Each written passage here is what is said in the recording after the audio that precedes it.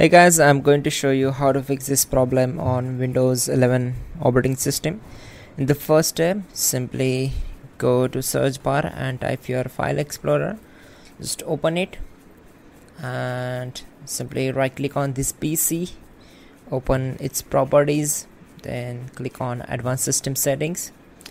Once we are here, we need to go to advanced tab and from performance section click on settings. Then we need to simply check this box, the show thumbnails instead of icons. Once done, save the changes, closes all windows one by one.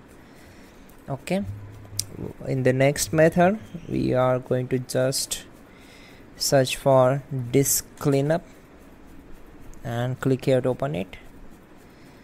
So we need to check these thumbnails, click on OK and select delete files.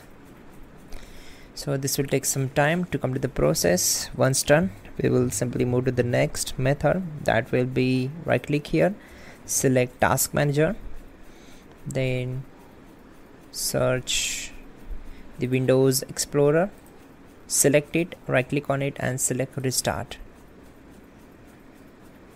And once done, we need to close this window. Again right click here, select, now go to search bar, type in file explorer,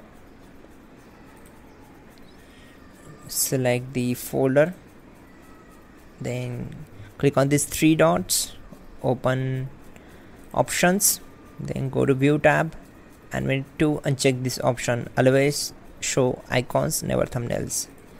Uncheck it, click on apply and then OK. So that's it guys, your problem will be solved and you're good to go.